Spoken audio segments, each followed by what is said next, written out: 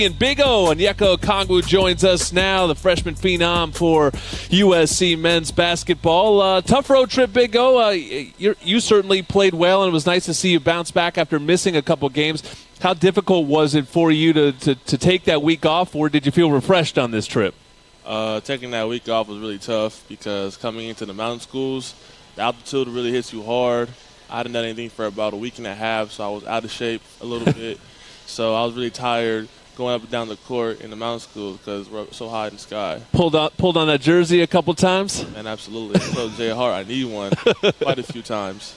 Big 3-game stretch coming up for you guys to finish off the season strong. How do you get that thing turned around after a little skid here? I think we'll be all right. These are very winnable games for us, but then again, they're very losable games. So we'll come into Galen in practice, work hard, scout Arizona's, and then next week UCLA.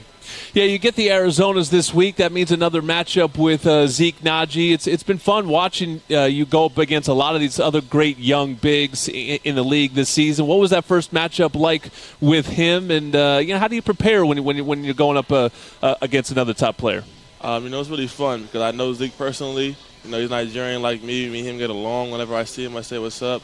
So, it helps me play better whenever I play against people I know, especially against a great player like Zeke. Does that mean you're talking to him on the floor? I saw you talking to Timmy Allen a little bit at Utah. I know you know him. You talk to Zeke a little bit? Man, I talk to Zeke and anybody I know already. I always talk to him, talk mess.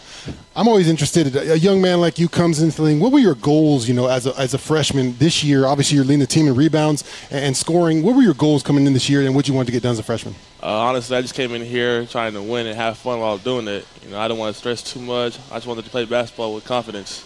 You had a really cool thing happen this year. You're a young guy, and you've already had your jersey retired. Your high school retired your jersey, and I know it's not just your jersey; it's your late brother's jersey as well. What did that mean to you to go up in the rafters of your high school? It meant a lot to me. It meant a lot to me, my mom, because the school cares about my family so much. Me and my older brother have done so much for my family over the past couple of years, and it was just a blessing to have my jersey retired.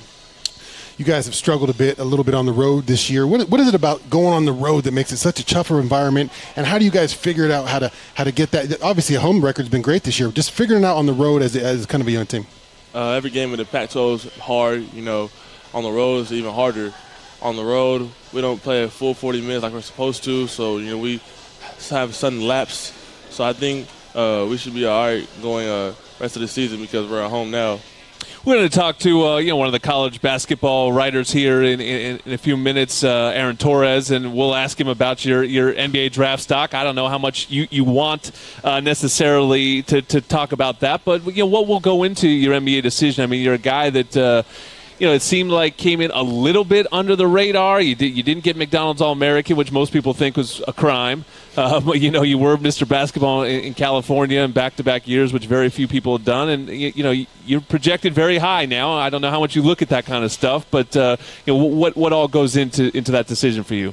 I don't try and think about it, but I see it all the time. Yeah. People are tagging me on Instagram, and I just have it going through this ear out the other one. I just want to play basketball for USC, and whatever happens after the season happens. What are you looking to? Obviously, a young player. What are you looking to improve in your game? Obviously, a good start, solid start to your college career here. But what do you want to improve in your game, if not moving to the next level? Just overall everything. Passing could use a little work. My shooting could use work. Ball handling. Overall conditioning, I think it's working on all aspects of my game. You got to go to an NBA game last week when we were in Utah. We went to see the Jazz play Chimezie Metu, DeMar DeRozan, and the Spurs.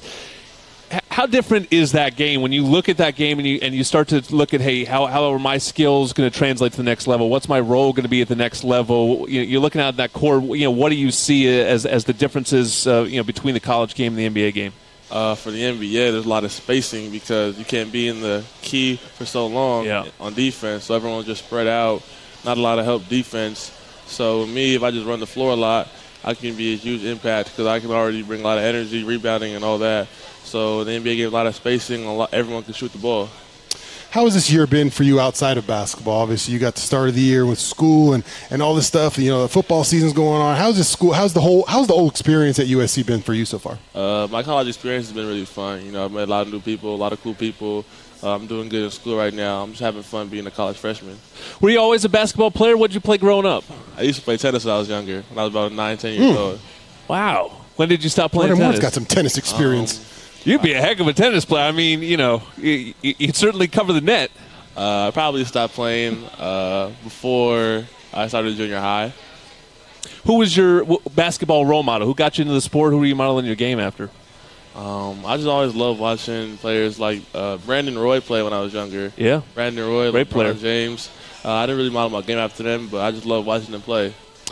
I always bring this up to Jordan. I used to have a great move. Sean, we're on radio, just so you know. So I'm sorry at home you can't see this, here. But I would get the ball in the post, and the first 3 times I'm going middle, I'm going center, I'm dropping into the key, maybe a drop step. But then I went to the up and under. How do you stop the up and under, man? I felt like it was an unstoppable weapon. The up and under, you just gotta stay on the ground. Honestly, don't. I put you in the popcorn machine, Big O. I'll get you up there, man.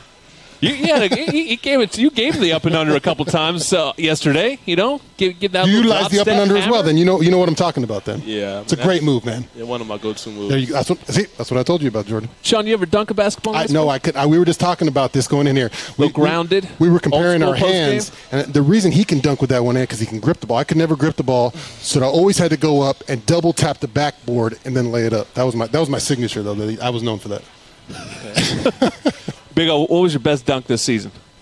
My best dunk this season, we were at Oregon State. Yeah. We got a steal, and Ethan passed the ball back to me. I had a mean one-hand slam. Ooh. Yeah, he's got you as the trailer a couple times. The one against Temple was pretty good as the trailer. That gives you a little momentum going into it. That one, too. Yeah, Ethan always has a way to find me in the open lane. Obviously, a big day in L.A. for basketball with the memorial for Kobe Bryant today. Talk just a little bit. What did Kobe mean for you in your career, and any thoughts on that? I was always a LeBron fan growing up, so I didn't really watch Kobe a lot, but I always respected his game, his mentality towards it. I have mad respect for Kobe and what he's done for Los Angeles. We got a ton of respect for you. Love watching you play this season. It's not done yet. Big O will be on display Thursday night against Arizona. It's a 7 o'clock game at the Galen Center. That's one that we should sell out. A huge opportunity for USC to bolster its NCAA tournament resume, and Onyeka Okongwu will be leading the way for the Trojans. We will talk a little bit about Big O and the Trojan hoops next. Let's see if we can get Aaron Torres on the line. You're listening to Trojans Live.